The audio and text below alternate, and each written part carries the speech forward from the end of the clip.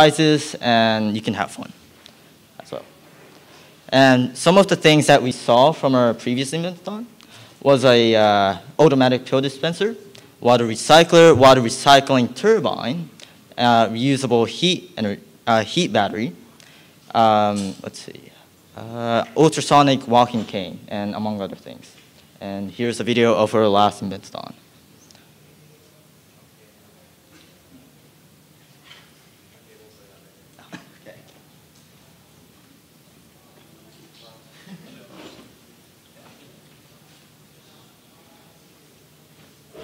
Well, we'll be posting some videos from last Inventathon as well as some inspirations for this year in a bit. But first, who's here to help you on your invention journey? Well, we have me, Arsalan, and Ashwin over there in the corner. We're all pretty good experts in some field of like making things. So you can definitely ask us for help. We also have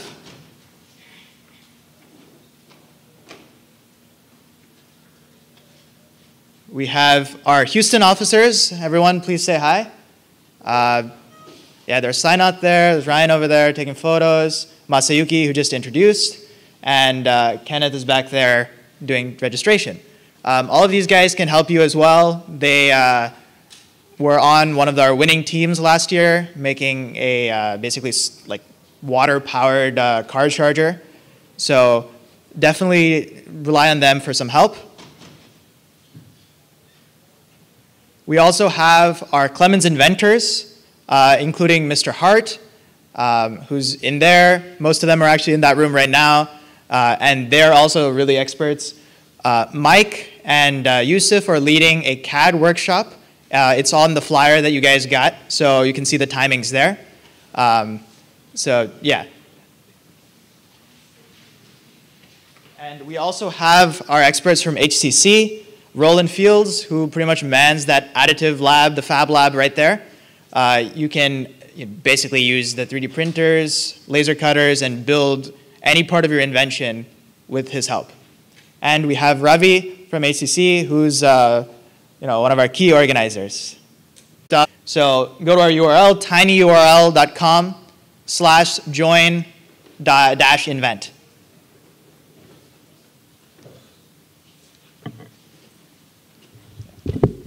So, I mean, the key takeaway you guys should take from all of that is that there are a ton of resources for you to use, and they're all here to help you make the next big thing. Now, are you guys ready to invent? Yeah? I mean, that's a weak yeah. Let's hear a bigger yeah. Yeah? Yeah! All right, and with that, I'd like to invite our guest speaker, Ashok Rao, here.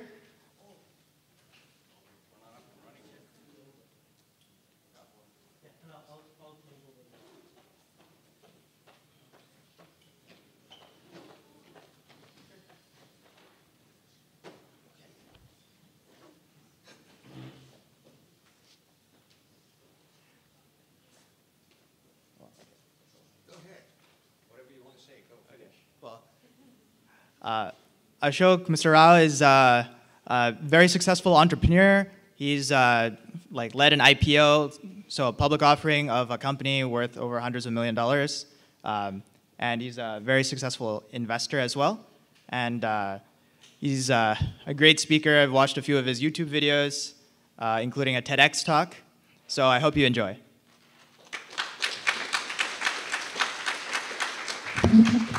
Thank you, Nikhil. I guess I'm going to have to use the microphone because if I were to just stand here, can you hear me? If you do the mic, it'll be better for the live stream. It'll be better for the live stream. Yeah. It's like putting me in a prison, making me stand in one spot. Do you want to take a home and walk with it? Yes, I will. I will. All in its good time. Good morning, everyone. Great to meet all of you. Hopefully, I'll get to meet some of you individually after this thing is over. But I'm very sort of enthused about being here today, not because, every speaker says, boy, it's great to be here, and they really don't mean it. But it's for several reasons. One, talking to students is always very invigorating. But secondly, I'm going to talk to you about a topic, a speech, a set of thoughts that has taken me 2 years to put together, and this is the first time I'm presenting it. And I couldn't think of a better audience to present it. This is an idea that I had after reading several research publications and books by a very bright, brilliant Stanford scientist, and we'll get to him in a minute. So about 2 years ago, I said, gee, you know, wouldn't it be nice if we could put together a speech about the 6 technologies that have changed the world? And Nikhil talked about you guys need to change the world. You can see how the world was changed. And I challenge any of you to guess which any of the 6 are. Anyone want to take a guess? What are even one of those 6 technologies that changed the world? Come on, guys, it's not that early. No, but you are circling the area. The technology is, it's pointless for me to keep. Oh, there's one more hand. Brave hand went up. No, but that's why the title of the program is "You Will Never Guess What They Are." Yes. No, not dynamite. Young lady. No. No. Yeah. Robotics. No. However, so we can keep going at this, but you will, I hope, well, I enjoyed putting it together, and it's taken me several months of work to put this thing together. You are my guinea pigs, the first to hear it, and I hope you enjoy it at least half as much as I enjoyed putting it together. So first I have to thank my guru in this whole topic. His work is the one that inspired me. He's the one that's, you know, the absolute brilliant genius at Stanford who has done all this research work, and I'm essentially plagiarizing his thoughts and ideas and adding to it my own, well, it's not plagiarizing if you give somebody credit for it, if you attribute it. So I am actually paying homage to him before we start. So let us look at first a concept of nature. You know, nature innovates. Nature, for the last 350 million years, or since the Big Bang, 2.3 billion years ago, has been innovating its way to where we are today. And nature has a very good ability to solve its own problems. You know, the amoeba became 2 cells, and then we had reptiles crawl out of the water, and all of these various things. But sometimes, as they're solving the problems of natural evolution, they trigger other things. Now, here is a thought of what the other things are. Think about 100 million years ago during the Cretaceous period. You all know Cretaceous from Jurassic, right? You've all seen the movie Jurassic Park. Prior to the Jurassic Park, the Cretaceous period, flowers first started to emerge from planet Earth. Now, they're a living thing, and they need sexual reproduction strategies. How do flowers propagate? Well, they do it through pollination. But then, how does an inanimate flower standing in one place pollinate a flower 100 yards away or a mile away? So they began to develop what we call this attraction for other things that were being created by nature at the time, which is pollen is what is needed to pollinate. But how do you get insects to come and take your pollen from A to B? Well, they started to get nectar. So nectar, sweet nectar, was the hook to bring insects to the flower, to drink the nectar, to fly to another flower, but in the process, the pollen that fell on their back would pollinate the other flower. You all get that? So the insects evolved. They were non-vertebrates, because you have to be a non-vertebrate to hover. You have to be able to hover to be able to go over a flower, stick your proboscis in, pull out the nectar, and then go on to the next flower. You all following me? Is this making sense to you guys? So the insects developed the ability to hover and the ability to extract nectar. And that's how they were able to satisfy the sexual reproduction strategy of flowers. But at the same time, something very strange happened. As flowers and insects were evolving, another creature, a much larger animal, evolved as well, a vertebrate. And there is only one vertebrate on Earth that can hover. Anybody want to take a guess? You got it. Smart guy in the room. He's a vertebrate called a hummingbird. What they developed was a terrific way of flapping their wings in a rotating manner, creating downforce and upforce, and allowed them to hover. So this is what we call the hummingbird effect. The hummingbird effect is when things happen, not just with nature, but by people, where you intend one thing and something dramatically different occurs.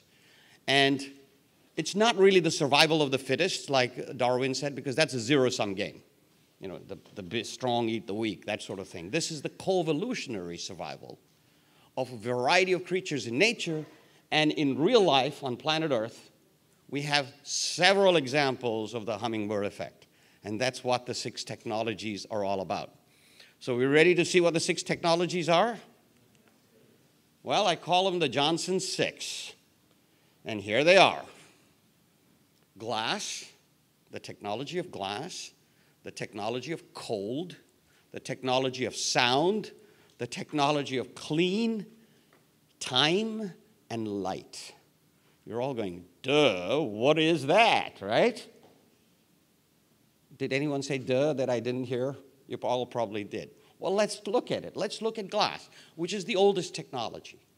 The technology of glass really started 26 million years ago when Libya was covered by sand. You know, sand and silicon dioxide is the most abundant material on Earth. 90% of the Earth's crust is made up of sand, of silicon dioxide.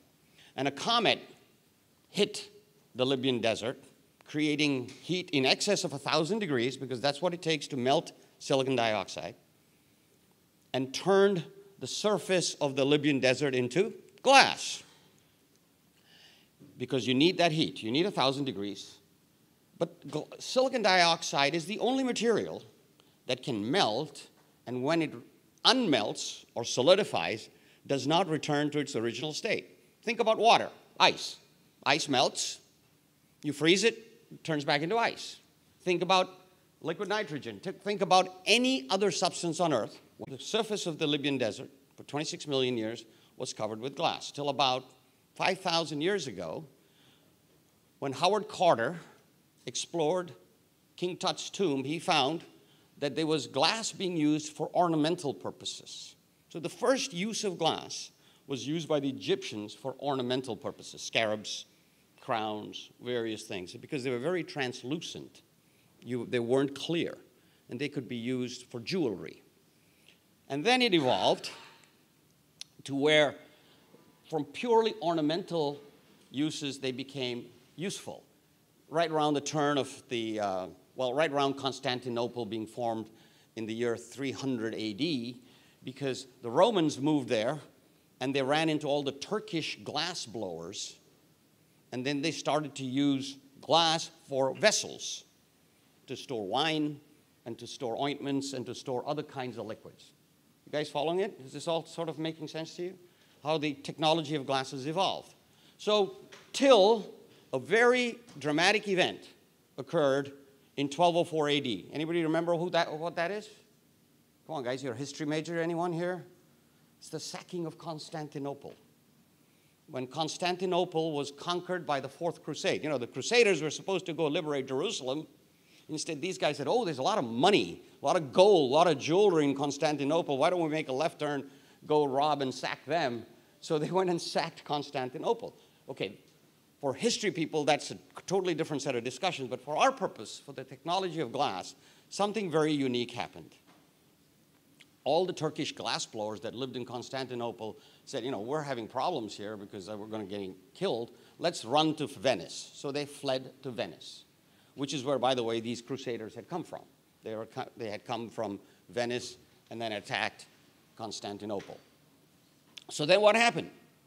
They became a big hit in Venice. Venice at that time was the richest country in the world, richest country city. It was a country city. And ornamental glass became a big hit and became a big export and import item. They were very wealthy glassmakers. And one problem, glass needs a lot of heat, needs 1,000 degrees, very hot fire. Venice was made of wood. What kind of combination is that? Oftentimes, these glassmakers would burn down parts of Venice. Not very good for the people of Venice, even though the money they were making on all that beautiful glass was great. So what happened? The king of Venice, known as the Doge, exiled them to Murano, an island a mile away from Venice. Anyone know where Murano is? Anyone know what Murano glass is? It's the most expensive glass in the world. So what ended up happening is that because all of these glass makers were put into an island which is only about a mile wide, they unintentionally created an innovation hub, just like we're having here today.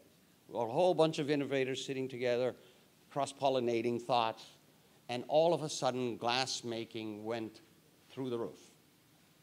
There was a guy called Angelo Borivier in the year 1297, figured out to take the ashes of burnt seaweed, mixed it with melted glass, and he got clear glass. You know, we take looking at through clear glasses and, for granted, but it didn't exist till 1297. And because it resembled quartz, which is almost clear, he called it by the Italian name for quartz, cristallo. And that's why we have the word crystal for clear glass.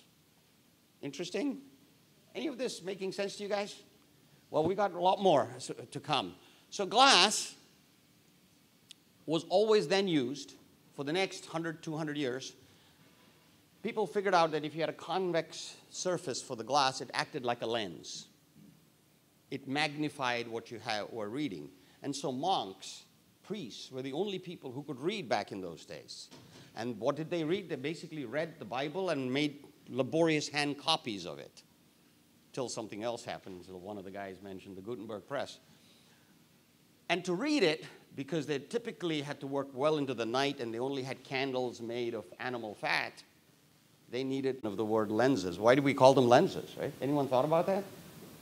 Because they resembled lentils, and in Italian it's called lentes. So now, for monks, people who could read and write, because most of the population of the world at that time was illiterate. People didn't know how to read, didn't know how to write, and they were basically farsighted, like I am today now that I'm 68 years old. At the age of 50, I needed reading glasses. And most people didn't realize that they were farsighted and they would need something to be able to read because they were illiterate.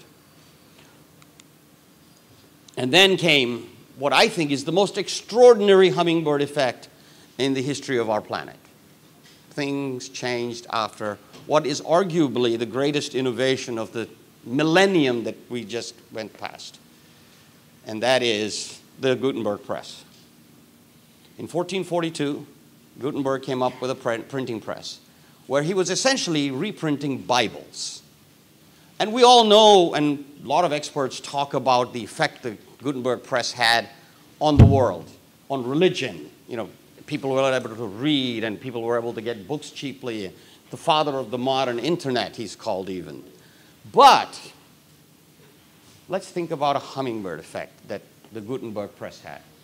With books now being available, people wanted to read. And suddenly they realized that they couldn't because they were farsighted. They needed lenses to read.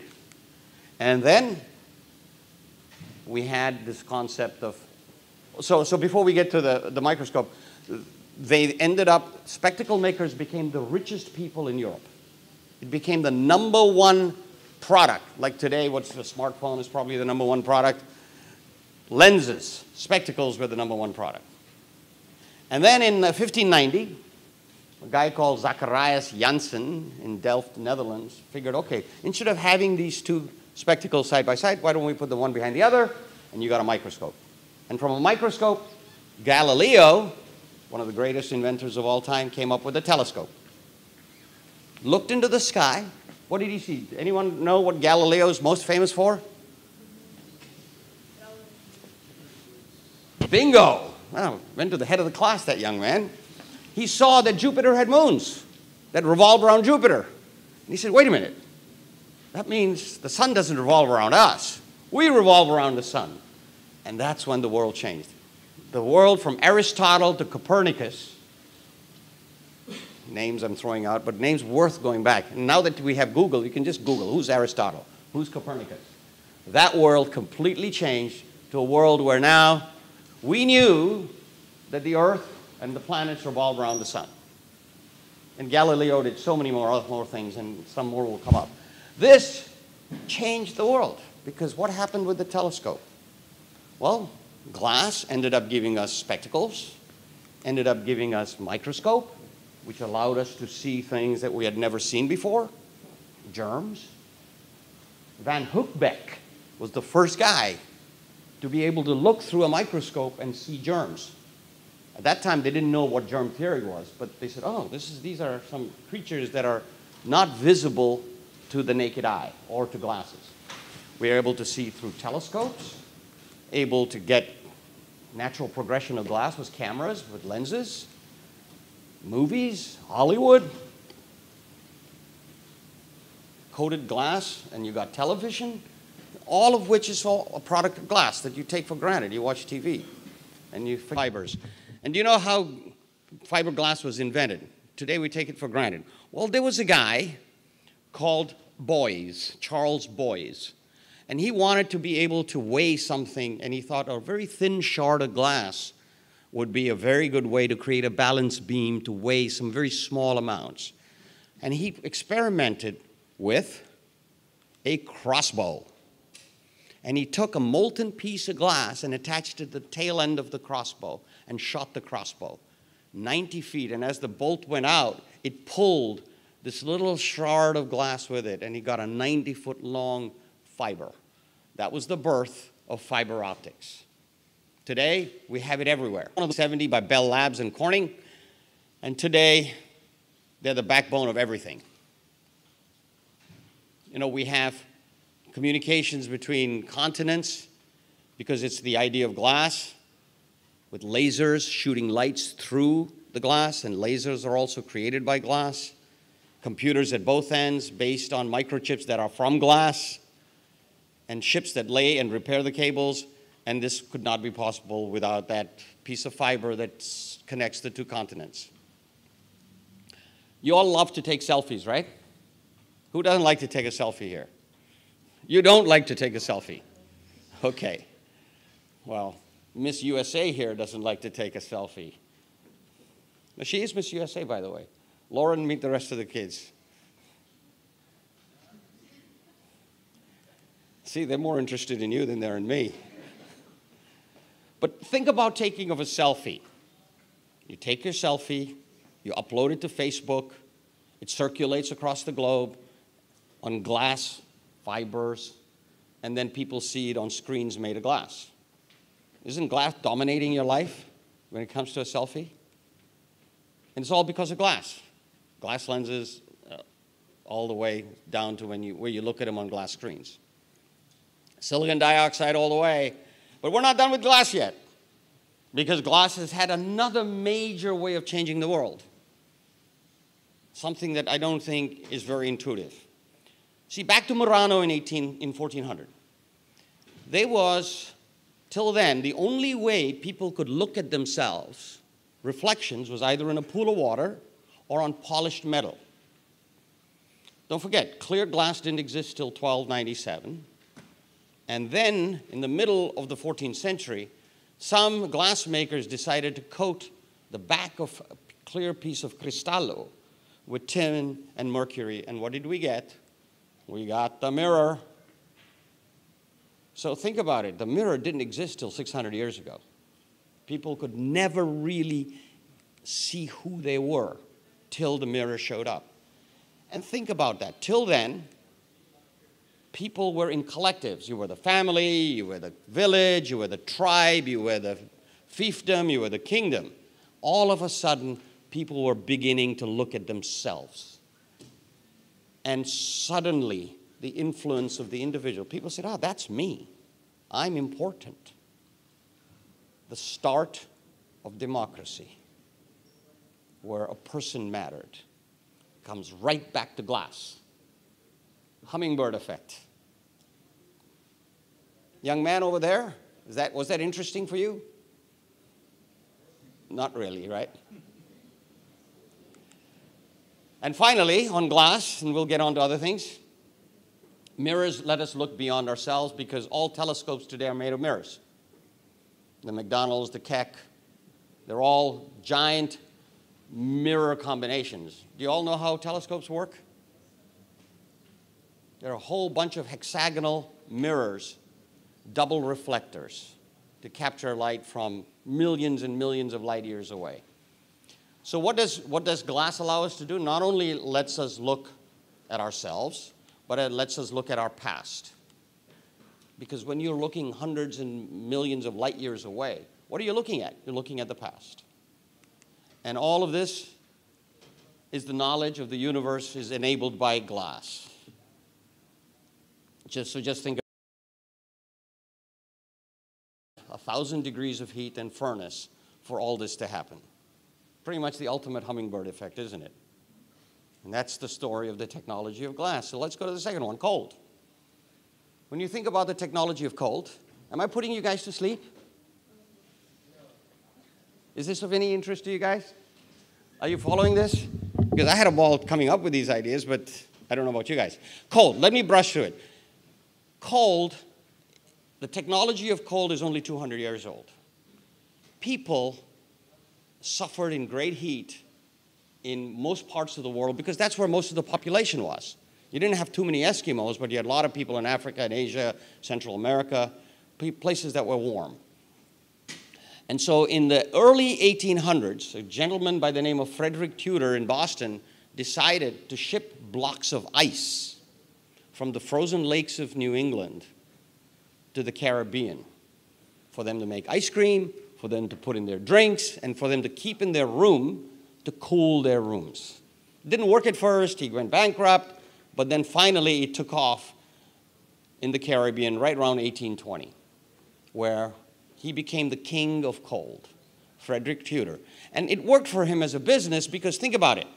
In those days, ships would come from the Caribbean, loaded with bananas and molasses and sugar and all of the stuff that was grown in high energy environments. Where it's warm is called a high energy environment, and brought to Boston and New York and Philadelphia, which is cold, that's a low energy environment.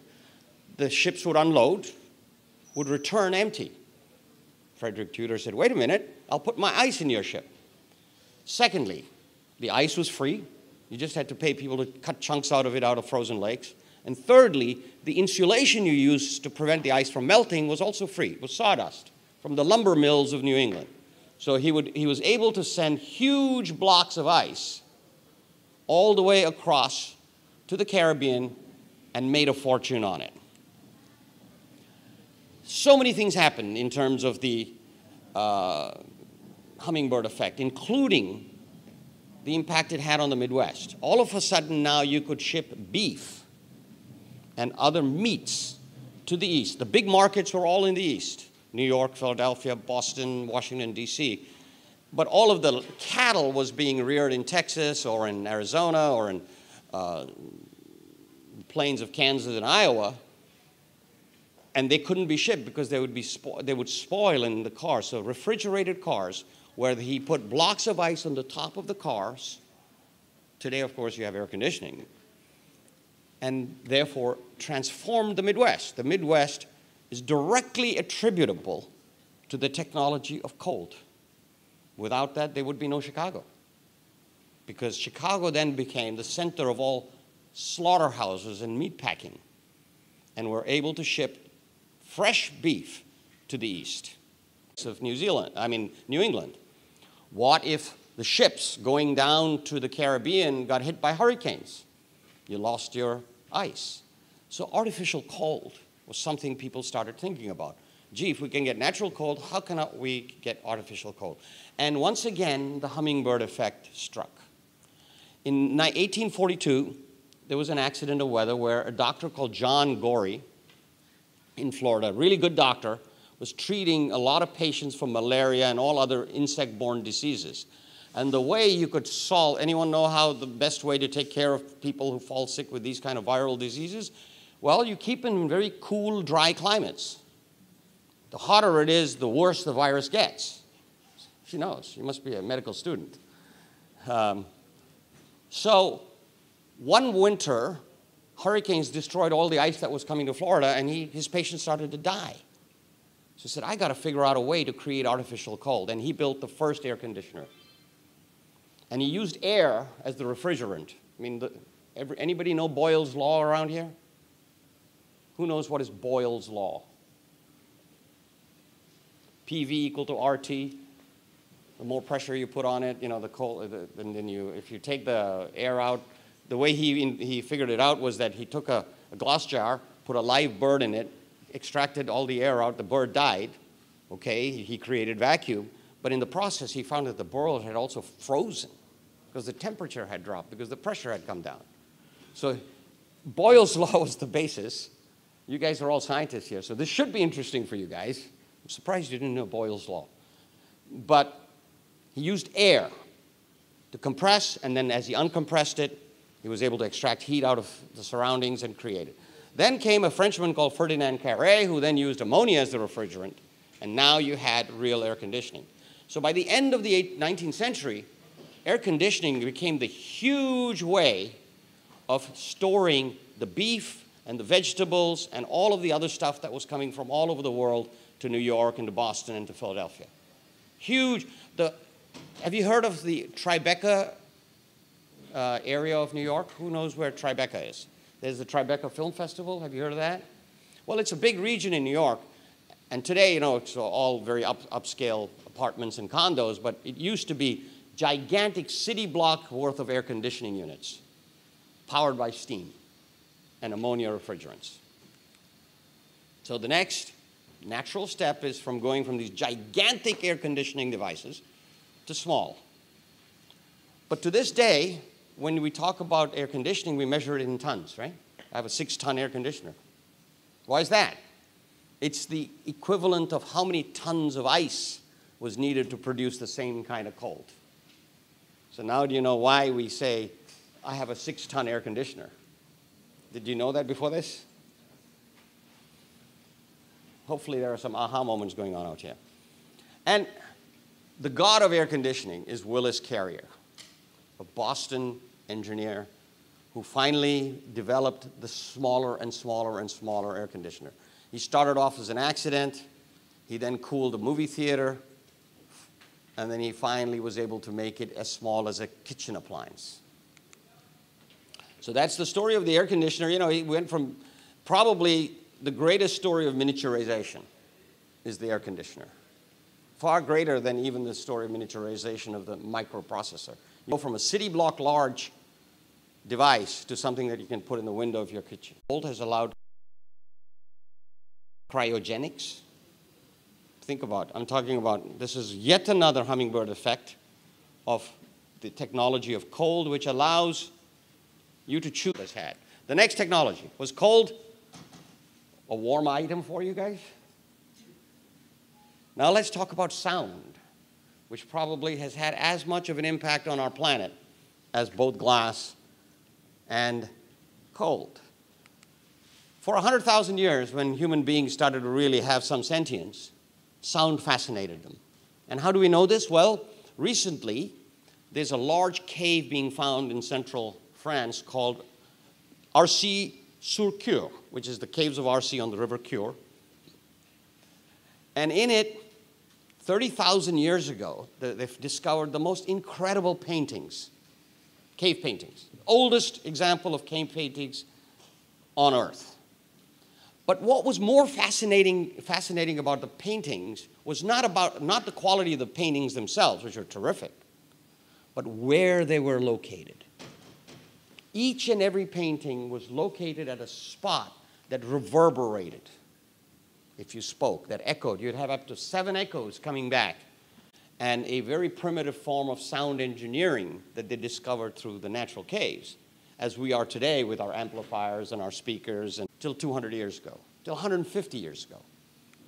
And it really started after the Age of Enlightenment. You really call it Aufklärung, and I'm missing the umlaut according to my German friend on the Aufklärung. But the Age of Enlightenment ended, and all of a sudden the Industrial Revolution started. And they had, by that time, been able to dissect human cadavers and figure out how the ear worked. The eardrum vibrated and sent electrical signals to the brain that then translated them into sound. That's how you're hearing me today. It's hitting your eardrum, signals going to your brain, and you're then translating it. In the 1850s, a very interesting guy, Leon Scott, Edward Leon Scott de Martinville, a Frenchman. You'll find a lot of these innovations have come from France. No wonder they're so proud of themselves. Decided that there has to be a better way of doing stenography. Do you all know what stenography is? Anybody, you're too young to understand stenography because today you can have speech to text directly into your phone. But stenographers were people like secretaries who you would dictate to and then they would write at the same speed you were speaking in squiggles, which then they would then look and type into words. But they would use squiggles. So Mr. Leon Scott figured, okay, if a secretary can write squiggles, why can't we take human voice and turn it into squiggles? And he was able to do that 2 decades before Edison built the phonograph. Pretty interesting if you can beat Edison by 20 years. But what he forgot was even though he was able to pull sound out of the air and record it, the human eye is not able to factor and figure out these kinds of squiggles. Chord, and then use a stylus to play it back. It's again totally invisible to all of you because you don't need any of this stuff. None of you have ever, how many of you have even seen a phonograph? One old guy in the back. Well, Edison invented it not for music, which is where the old long playing records and CDs all came from, and you'd ship. Interesting combo because Bell Labs, in my mind, is the single greatest idea factory the world has ever known. It put out more innovations, more inventions, more technologies that changed the world than any other organization. And it was all as a result of the telephone becoming a monopoly. But think about another thing. The telephone was the first job opportunity for women. Till then, women stayed home. They were seamstresses or whatever else they were, but it was the first time 250,000 women were put into the job workforce to become telephone operators. People who would connect you. You would pick up the phone. Remember you see in movies, you then turn the wheel. Hello, hello, hello, yes, who would you like to speak to? Well, I'd like to speak to so-and-so. And then they would do the cord board, as it's called.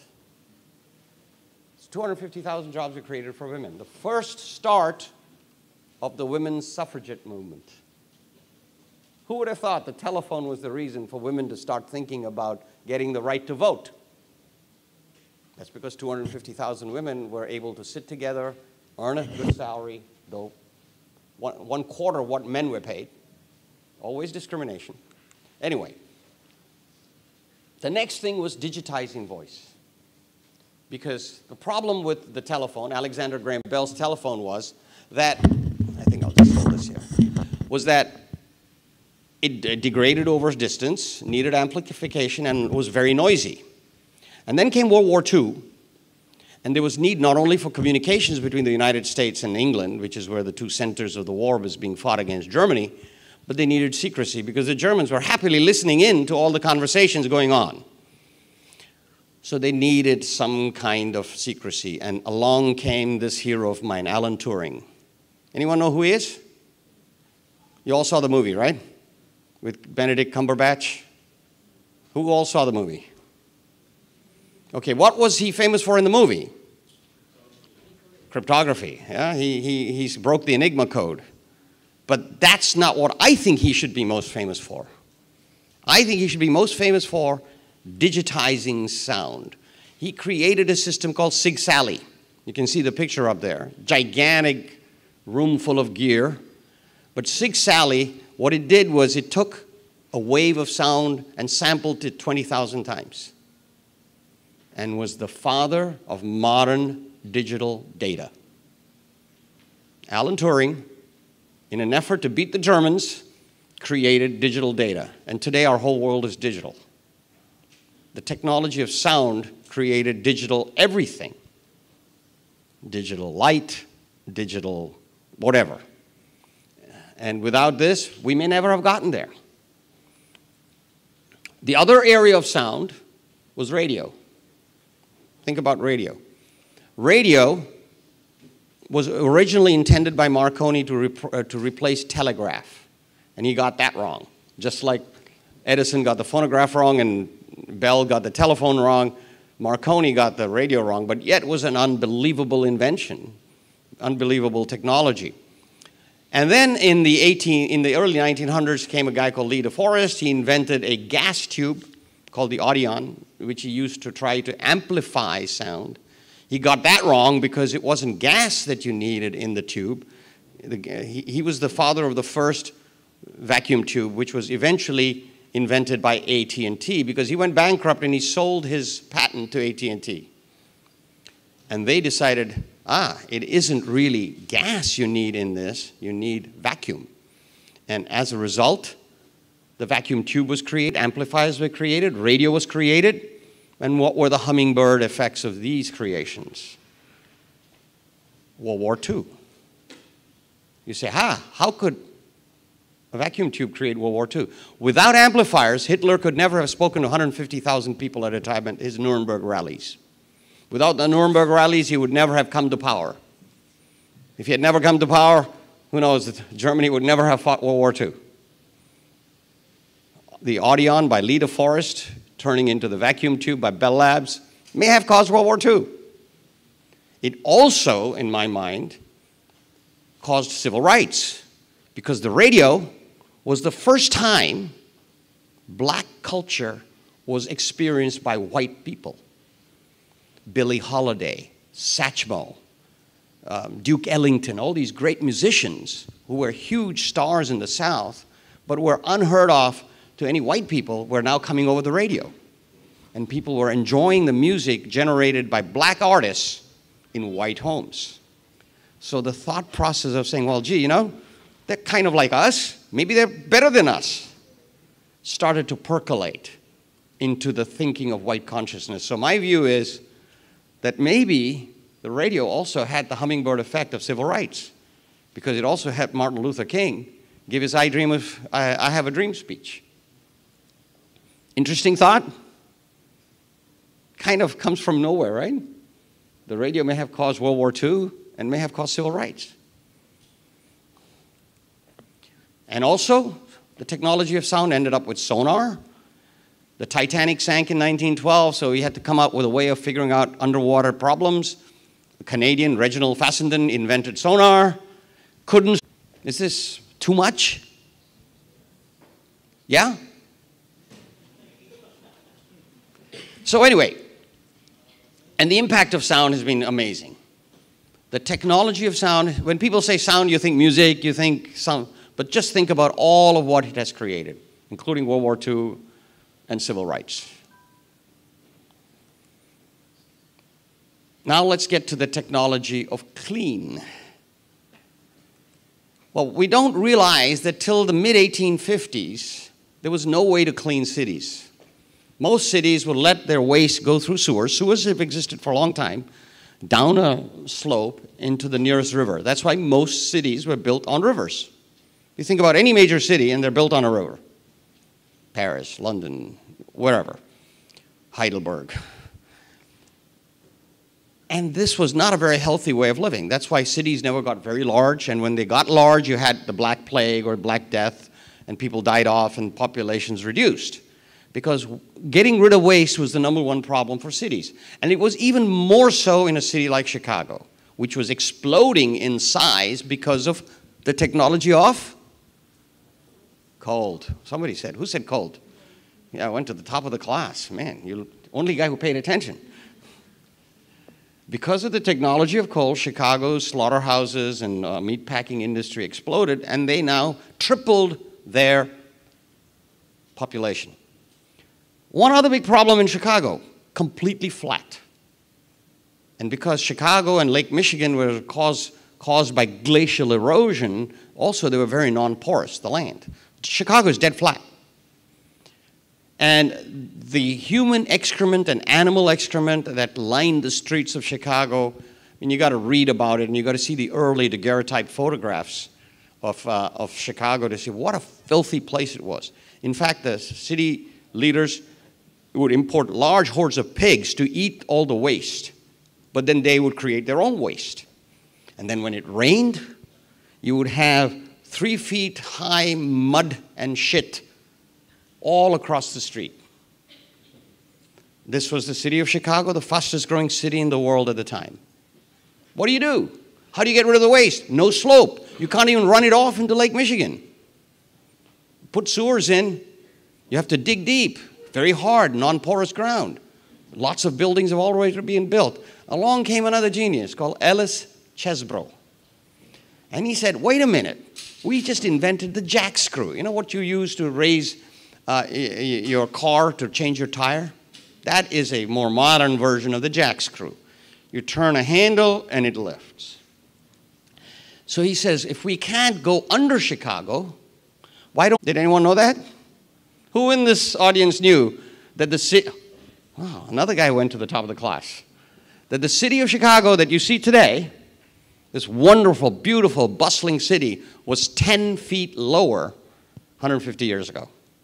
So building by building, block by block, Ellis Chesbrough raised Chicago 10 feet, laid sewer lines down to Lake Michigan, and cleaned up Chicago. A lot of cities followed suit in this way, and it also became the template for subway systems. The first city to install subway systems was London, and others followed. But that was another hummingbird effect that we're not spending too much time talking about. But solving the waste problem of Chicago created another problem: drinking water. All this waste was going where? Lake Michigan. Where did all the drinking water for Chicago come from? Lake Michigan. So what do we do about that? So Chesbrough solved one problem and created another one. So he said, well, what do? Getting rid of the water is not enough. We need drinking water, and drinking water in those days was playing Russian roulette. It was also exacerbated by the fact that people just didn't bathe. Everybody, all of you had a shower today this morning, right? Before coming here. Back in those days, bathing once a year was too much. The theory was that bathing was the reason for getting diseases. And they may have been right because a lot of the water was contaminated. Soap was very hard to get, and bathing was an absolute rarity. And washing hands never took place. There was a Hungarian doctor called Ignaz Semmelweis who said doctors ought to wash their hands. And he was mocked, derided, and made fun of. But then he proved that washing hands helps because he looked at the statistics between two hospitals, one where a hospital for very rich people had higher infant mortality than a hospital for poor people, because in the poor people, it was midwives delivering the babies and they were washing their hands. And in the rich hospitals, the doctors were delivering them and they were not washing their hands. So as you can see, all of these things were happening. Chicago's filth, people suddenly realized, people not bathing, and people realizing that washing hands could help, came up with a very smart English doctor called John Snow, identified the first bacterium. Using whose microscope? Technology of glass.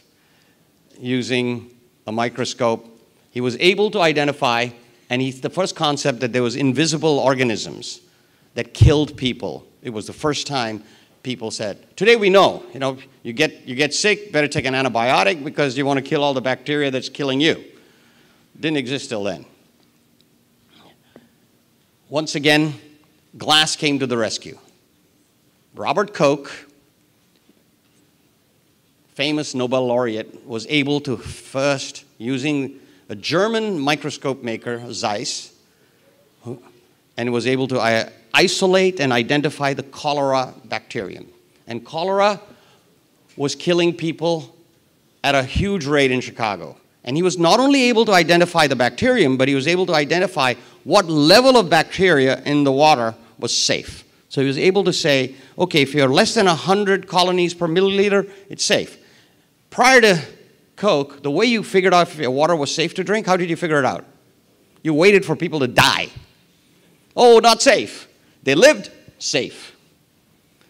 With Robert Koch and the technology of clean, he figured out How do you measure when the water is safe? But that was not enough. You had to come up with a way of killing the germs if there were more than 100 milliliters. And it took a guy called John Leal in New Jersey at the turn of the century, where he secretly at night, against the wishes of the city fathers, went and put chlorine in the water supply of New Jersey City.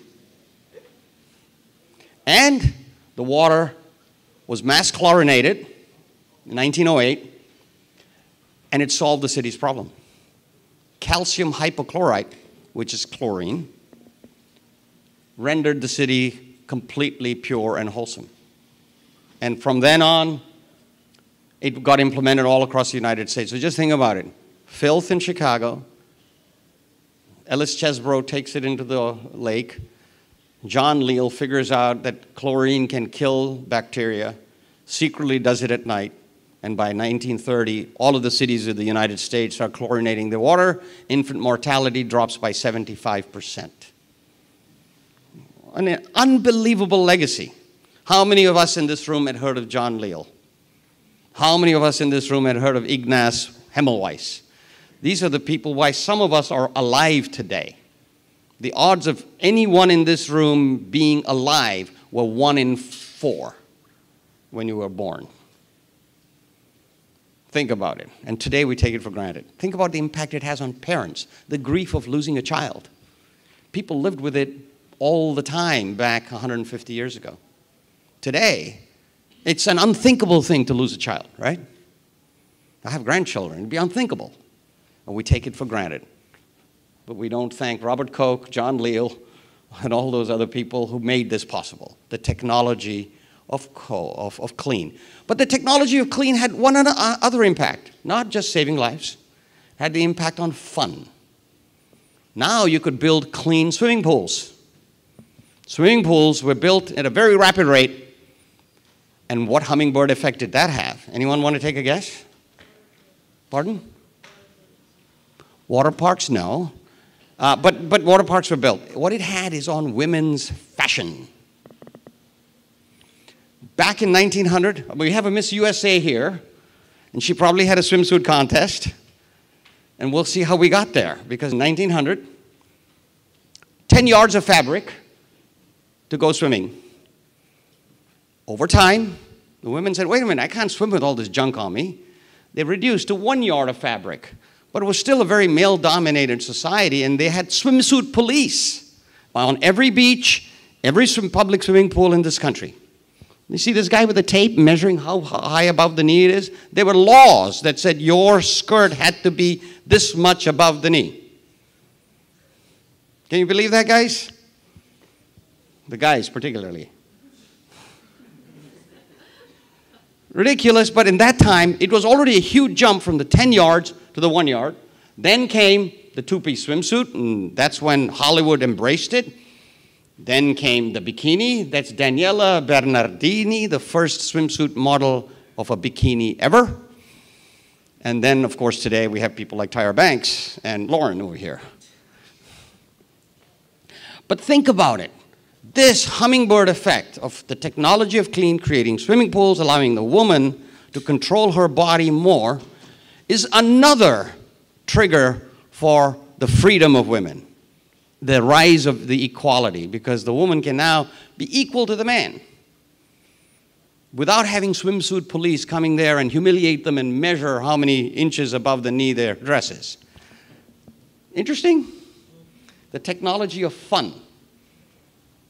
But it has had a huge impact on the way the world views women, both good and bad. Mostly, hopefully, the result is good. And then there's the technology of hygiene coming from the technology of clean, which is, till now we've talked about public health, but there was also personal health. When John Leal did his thing in New Jersey, Annie Murray in Oakland took that same chlorine and came up with Clorox. She bottled that same chlorine in bottles, and all of a sudden you had a new product that people could use in their homes. Didn't exist till then. Till 100 years ago, people never cleaned their homes. People are looking at me puzzled. How can this be only 100 years ago? Clorox was the first home cleaning product ever. And it launched complete new industries. It launched the industry of advertising. Magazines and newspapers were inundated. And then when TV came, it launched the soap opera. Why is it called a soap opera, daytime television?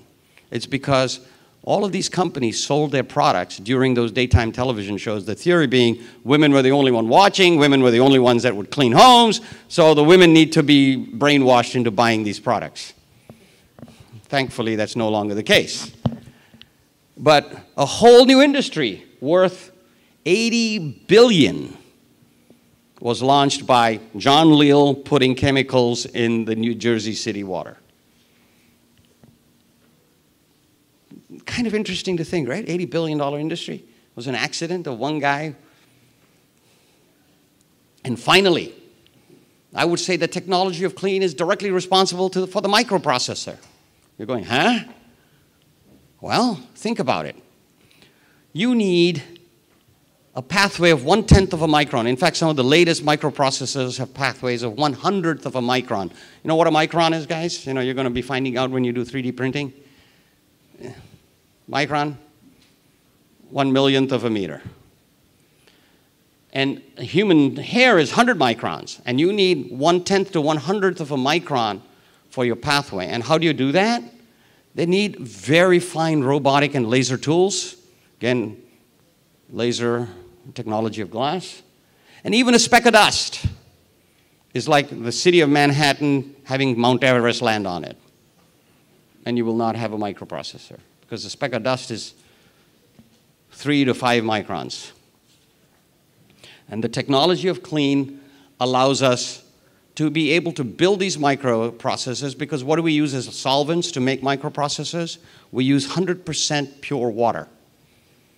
The water we drink is impure. It has to have calcium and chlorine and magnesium and iodine and various things in it. But the water used in microprocessor manufacturing is pure. It's just H2O. And drinking it, what will it do? What did someone say? It'll kill you. So just think about it. 150 years ago, we cleaned water so that it wouldn't kill us. And now we have created water that will kill us because it is too clean. Full circle we've come. Again, these technologies driving us. Technology of time. This is my 5th. Are we getting bored here, guys? This gentleman looks a little bored. No, you who turn around, no? Anyway, how much time do I have left? As much as you need. Okay. So the technology of time was, till 400 years ago, calculated by looking at the sun. You see, when was the sun at its peak? And you use sundials to measure when it was at its peak. And you said, okay, that's when the day is. And then 24 hours later, it returns to that spot. And then you roughly calculated your day into minutes, hours, seconds by dividing by an old Egyptian numbering system, which is the system of 12. And that is what has stayed with us for 5,000 years. And clocks that were developed starting in Germany. Germany was and then eventually going to Switzerland, but Germany and England, where clocks first started, were terribly inaccurate. They could be off by as much as 20 minutes a day. So every noon, all the clock makers would rush and look at the sun. Oh, this should be noon, and they would adjust their clocks back to 12 noon. But in those days, being split-second accurate was not a big deal. It was a preposterous idea that you could be that accurate, and it was not necessary. If you're going to go visit your neighbor, or you're in the next city, you're not going to say, I'll be there at 6 o'clock. You're going to say, I'll be there when I get there. Because you're going to take a horse or something else and get there. So split-second accuracy only became important for what reason? Anyone want to take a guess? Yes, this young man seems very smart. Wow! You go right to the head of the class. By sailors. Good job, young man. You needed accurate time to be able to figure out longitude. Latitude was easy. You looked at the sky. and you saw where you were in terms of the latitude. So the equator versus the North Pole, that's the 90 degrees of latitude. But longitude, going east to west, west to east, was very difficult. The way the sailors did it, the way Columbus did it, was you had two clocks, as inaccurate as they could be. One was set to the time of Lisbon, which is where he set sail for, and one was reset every day looking at the sun. Well, you have several problems with that approach. One is, by the second day, you're off 20 minutes. So you're already, and one degree of longitude is 4 minutes. You know, divide 24 hours by 360. It comes up with 4. And so if you're off by 20 minutes, you could be off 5 degrees by the second day. Second problem, bad weather, no sun. How do you determine where you are? So the problem was really driven by the requirement for sailors to go on open water. Till then, most sailing was done by staying close to shore. You hugged the shoreline. You rarely went across. That's why, for instance, when the Crusaders tried to cross the Mediterranean, they would make sure they stopped in Malta, raped and pillaged and looted, then they would stop in Cyprus, and then they would finally get to somewhere near, and then they would get to Alexandria. But as long as if you could determine time to the split second, you could determine where you were when you were sailing, and then you would have a brand new industry. And that came about by this other great genius that we already talked about, Galileo. He was a student at the University of Pisa. And how many of you are familiar with his experiment as he went to the Leaning Tower of Pisa and dropped 2 balls? One small ball and one big ball. Well, he proved that gravity works, that the big ball and the small ball fell at the same time. But that's not the experiment I'm talking about. He was listening to prayers in the Duomo, which is the big church next to the Leaning Tower. And he got bored. And he looked at the lamp. The altar lamp was swinging. And he found something very strange. It started off swinging in large arcs. And then as it got later, the arc reduced. You know, if you do it, the pendulum gets less and less and less as it runs out of energy. But he realized that the time it took for each arc was identical. Big arc, it moved faster. Small arc, it moved slower. And how did he figure out? What clock did he use to measure how he knew it was exactly the same time? This is Galileo. Think about what he might have done. He used his pulse as the stopwatch to calculate the time of the swinging of the arc. And it stayed with him for 58 years. That thought that the arc of a pendulum is dependent not on the size, the time of the arc of a pendulum is not dependent on the size of the arc, but the size of the string. So in 1641, before he died, he designed the first pendulum clock, which then started keeping time to the accuracy of about a couple of seconds, 3 seconds. The first pendulum clock, and unfortunately, he died before it was built, but it was his design that was first created and then put on ships. And it changed the perception of time. And it allowed global shipping to take place. You really had no global shipping till then. You had people going along coastlines and shipping. And by the 1860s, a very bright Massachusetts inventor created the timepiece. And it became a must-have. You know, the timepiece, you see people putting them in their waistcoat pockets in peak, 12 noon. They would set all their clocks at 12 noon. So if you're in Pittsburgh versus Philadelphia, you're about 15 minutes off. And if you were to try to take a train, let's say from New York to Philadelphia to Chicago, and you say, I'm going to take the 10 o'clock, but it may not be 10 o'clock in New York. Maybe 10:05 and you missed the train. So it was exacerbated by the fact that we had the transcontinental railroad, so people needed accurate times. And so England was able to figure it out because it's a small country by saying, okay, we're going to standardize on one time, which is the time at Greenwich, and we're going to use the telegraph to send every city when is noon. So these cities could then reset their clocks to when noon should be every day, and there would be small amounts because with the timepiece now, it was keeping time up to like 3 seconds plus minus per day. and they would reset their clocks to 12 noon by telegraph. The US, 8,000 towns, each having their own happy little time, till along came another genius, William Allen. He designed the 4 time zones.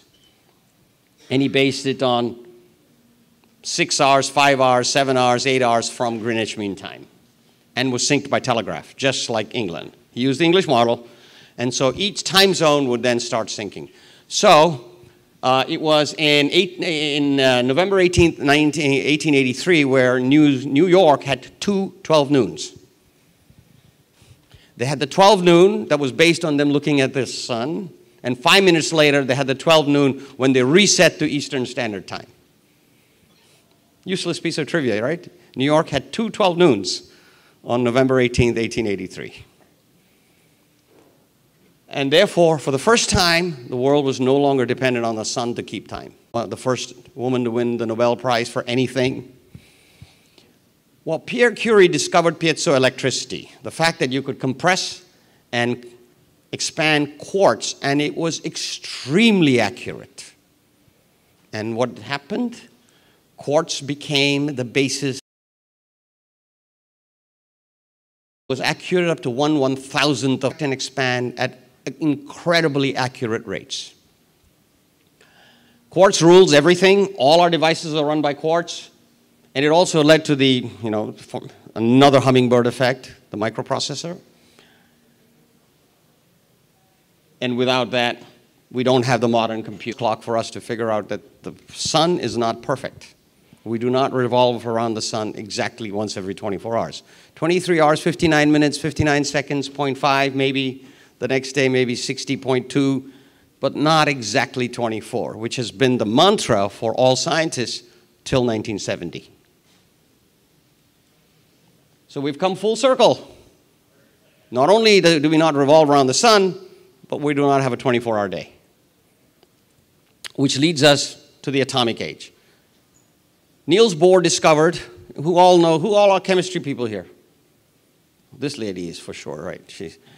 Niels Bohr discovered that the atom consists of neutrons, protons, electrons. It circled the neutron and proton, and is capable of measuring the spin of the electron in nanoseconds. And the first atomic clock were based on the cesium atom. For you chemistry students, look at this. Cesium is 54 protons, 58 neutrons for an atomic weight of 133. But with each proton, you have an equivalent electron. That's the whole concept of Niels Bohr, right? Protons equal electrons. But it has 54 electrons out of the 55 in perfect symmetry, and one lone up there rotating all by itself. This is why the cesium atom is used for the basis of all atomic clocks, because that one lone atom rotates around 9,192,631,770 times per second around the atom. So you have this perfect time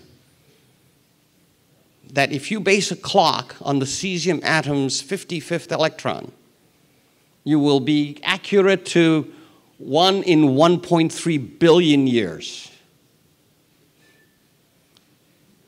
Interesting? I don't see a lot of people going, wow. Wow. The oldest guy in the room. So and this ability to calculate time so accurately gives us what most of you use to get here today, which is your GPS. You use GPS to get here. Yeah, me too. Without the atomic clock, you have no GPS. And the reason you have GPS is that we have 24 atomic clocks in low Earth orbit around our globe. And your phone, every second, is pinging 3 of these clocks. So you're pinging that one, and that one. And calculating the time taken to travel to each one, down to the nanosecond, and calculating the difference, and knowing exactly where those satellites are, and you know to about a foot as to where you stand. Did you all know how that is how GPS worked? How did you think GPS worked before a minute ago? Just some kind of magic? It's the 24 satellites that are circling the Earth that allow you to have GPS and the ability to measure time to such great accuracy. So the technology of time allows you not to get lost driving anywhere. And that's the beauty of this kind of technology. And there's another aspect to equal time. You know, here we've been talking about going from 20-minute inaccuracy to 3-second accuracy to a millisecond accuracy to a nanosecond accuracy to 1/1000th of a second accuracy with atomic clocks. But what if we went the other way? What about clocks that could calculate in the thousands of years? And that's based on Marie Curie's discovery of radioactivity. And the two elements that were most accurate and usable for aging is carbon.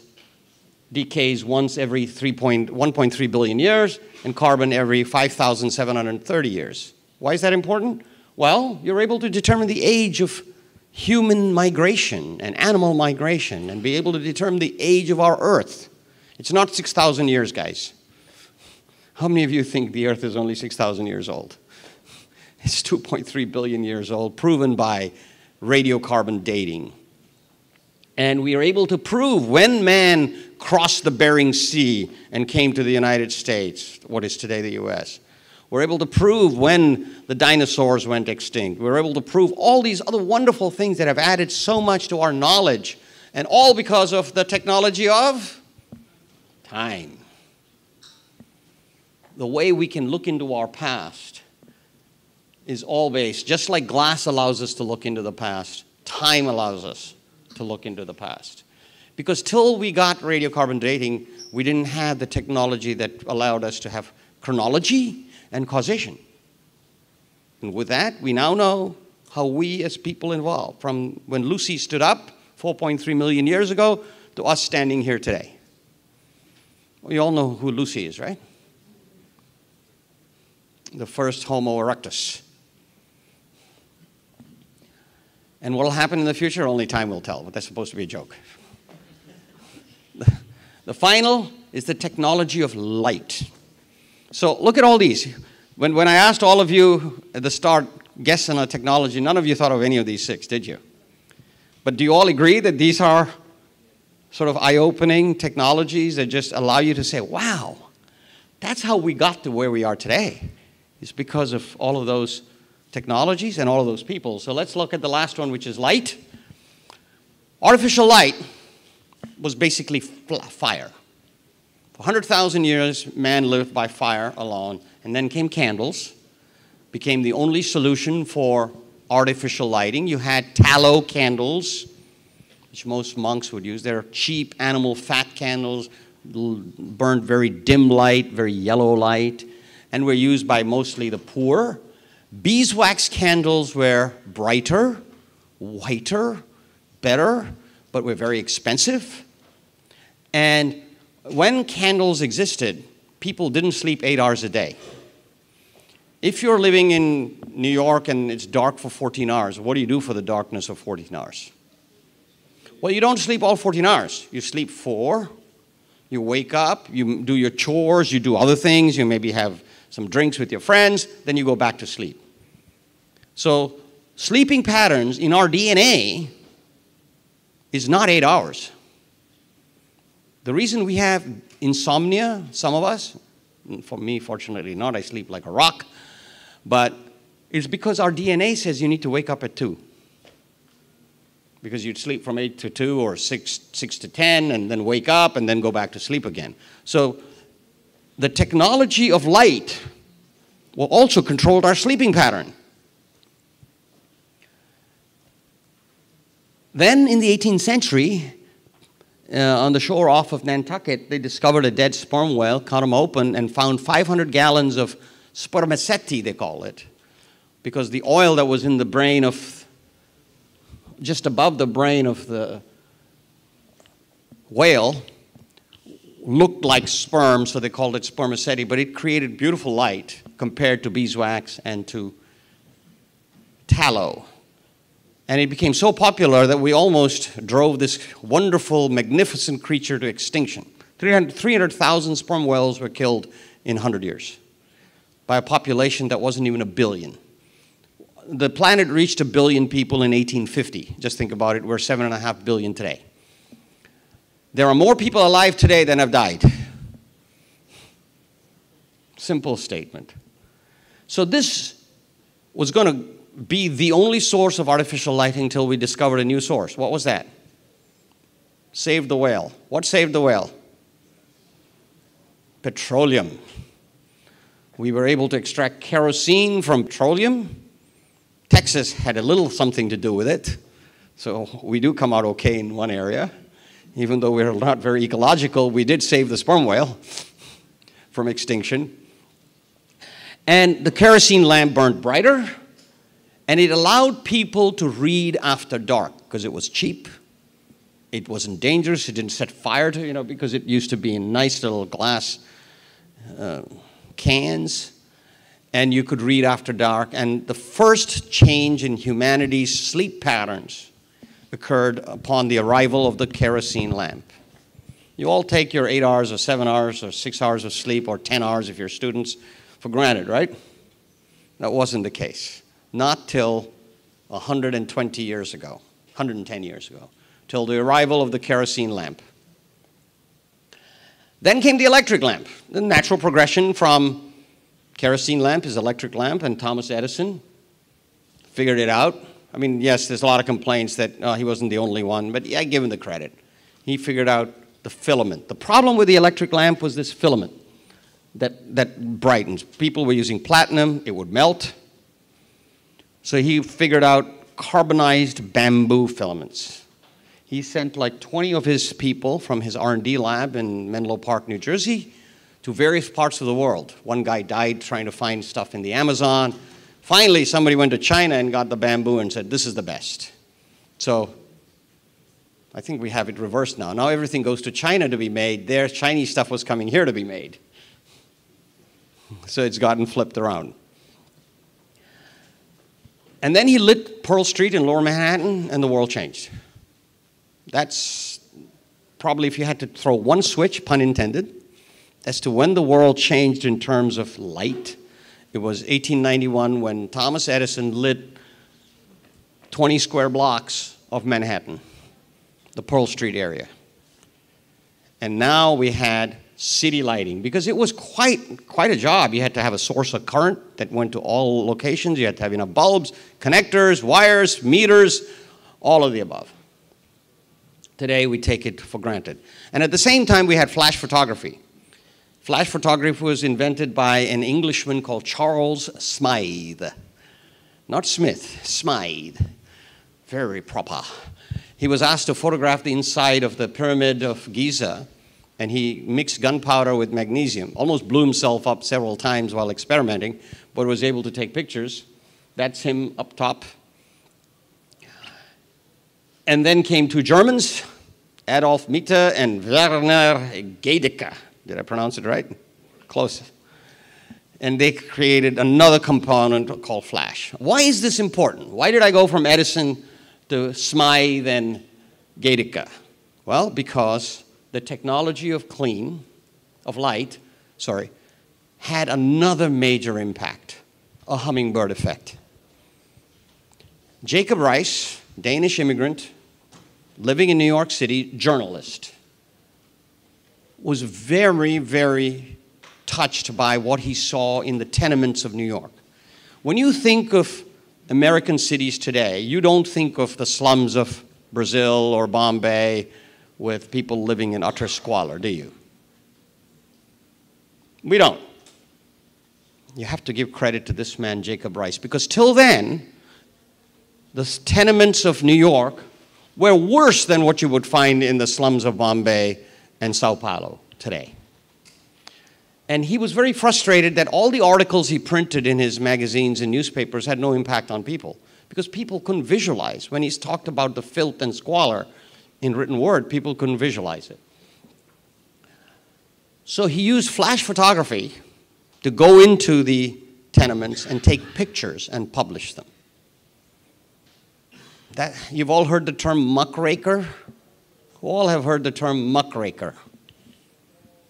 You know what, guys? You know, your smartphones aren't helping your vocabulary.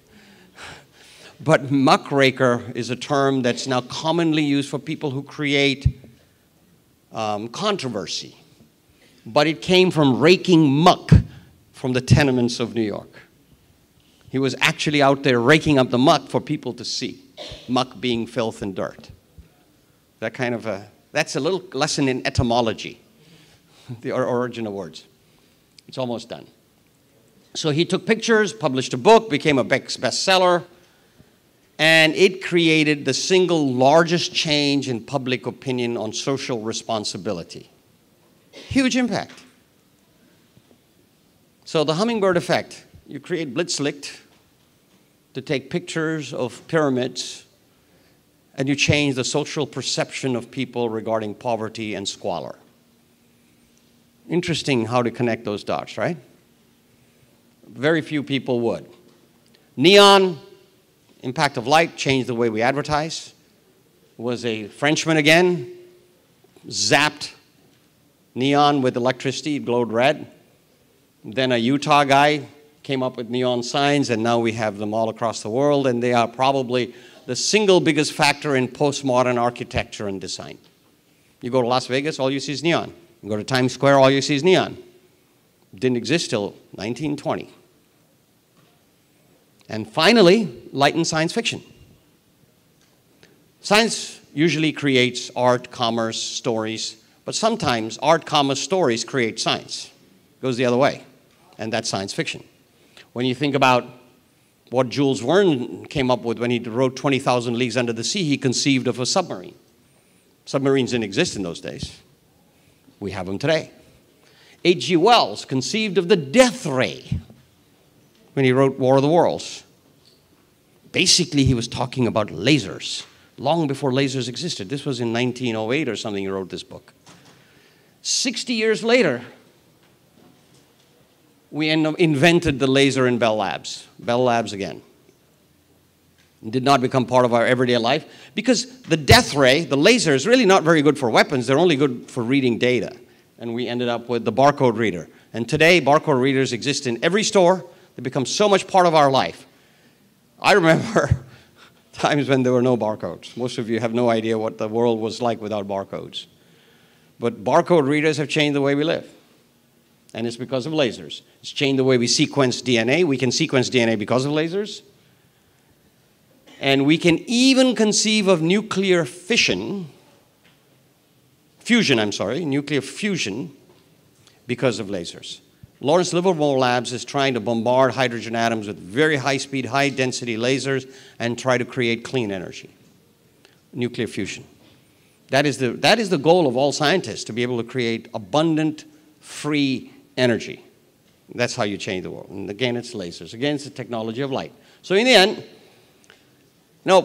today, great innovations, great technologies are collective effort. In the past, there were flashes of inspiration of a genius.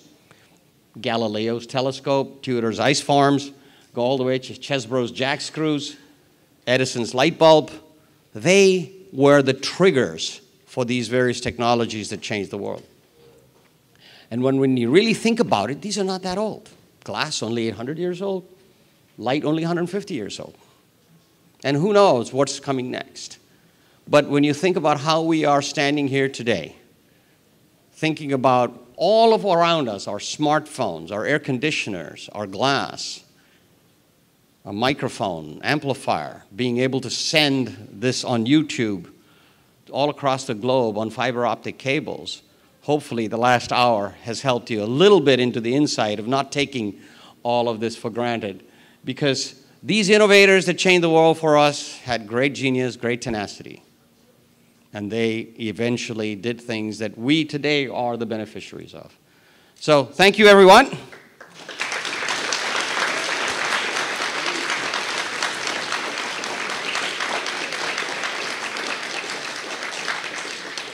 Thank you. Thank you very much.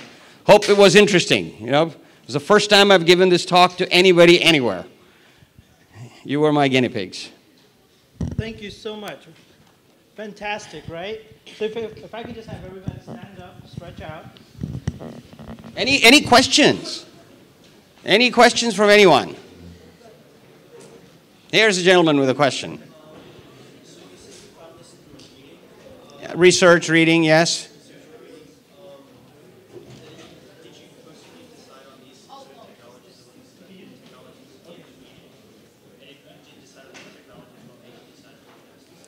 Well, no, these are all the technologies that I read about. So I didn't limit myself. Good question, though.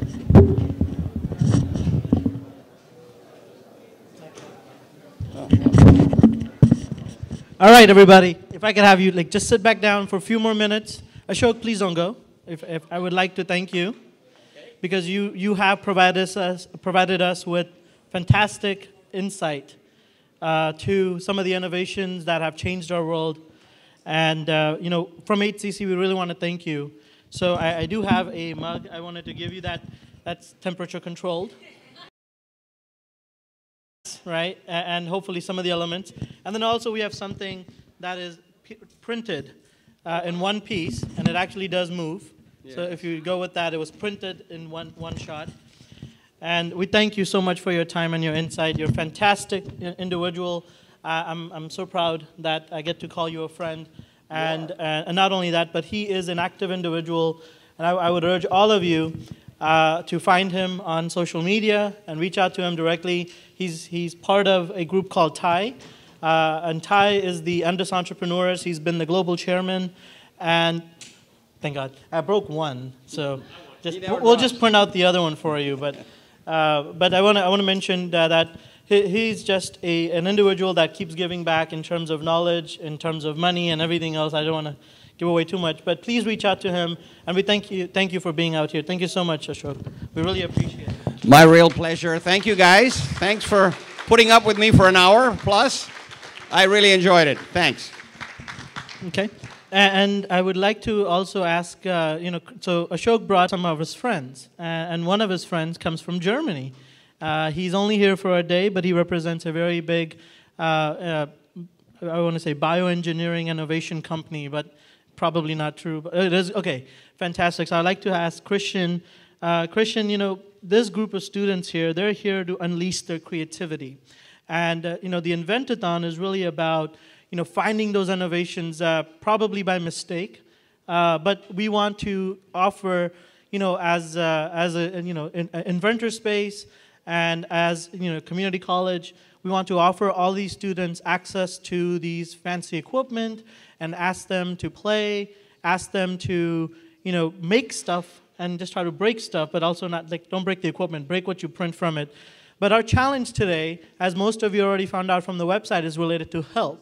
And Christian being here, in Houston, we wanted to take advantage of that and give him a minute or two to explain what he does and what type of, what else could we do? Ashok talked about fantastic innovations that we don't even think about, how they came about. 100 years ago, 200, but they're not done. We're not done, and there's so many more things to yet discover. And is there some stuff that you could throw some insights for us, so that as we're working on our projects for tomorrow, that we have some cool things to look forward to. So Christian, if you don't mind, just give us. Thanks very much, Ravi. So, how many of you want to build a product that changes the world? All of them. Cool. Okay, you're in the right place. So if your product is an app, you would take, there's statistics, it would take you $200,000 and 1 year to build. And your odds of being really financially successful would be 1 in 10,000. You think that is hard? If you were in my field, developing new medicines, it would be a little different. Your odds would be similar, 1 in 10,000, but you would need 10 years of work on average, and an investment of $2.6 billion, right? So innovation in medicine is fundamentally different from innovation in the IT space. You need 10 times more time and 10,000 times more money. And this tells you that in this health space, there is a lot of room for improvement and for outstanding innovations coming from you, making it better, faster, cheaper, and really make a big difference for people. I just came from a conference in San Diego. It's called Exponential Medicine, and everyone in the world that is thinking about brain-computer interfaces to stem cell therapies, printed organs, was there on stage. I mean, amazing event, and I can really encourage you to look at the website and get some insights where medicine is actually going. So,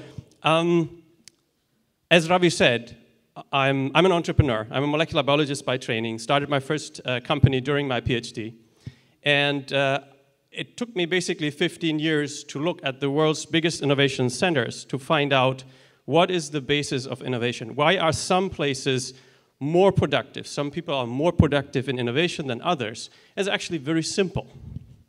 So the first thing you need to innovate is a high local density of talent. And look around you, right? Lots of talent in the room.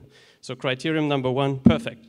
Second criterion is, and this, most people don't understand this, especially politicians, and I'm not going to name them, but the point is local diversity of talent, right? The more different perspectives you have in a room that look upon the same problem and come up with a solution, the more innovative the solution will be. And look around you. I mean, you're coming from all different cultural backgrounds. I mean, this is the perfect place to innovate, right? And third one is a local place, a local environment that is conducive to innovation, allows you to experiment, where mistakes and failure are not punished, where you can talk openly. Look around you, right? This is the place to innovate. And what should you be looking for in innovation? And as Ravi told you, I've started an innovation center in Heidelberg where we attract the best talents from around the world, little older than you, postdoctoral scientists, to work on the future of medicine in a very open environment in the middle of a biomedical campus with access to all institutions. And what you should be looking for in innovation, well, Ashok has told you, right? You need to look for the hummingbird. And this is something I want you to keep in mind. In order to innovate, you need to learn something that exists already. You create knowledge. You learn about the insects that are pollinating the flowers, and you take it in a completely new context, vertebrates.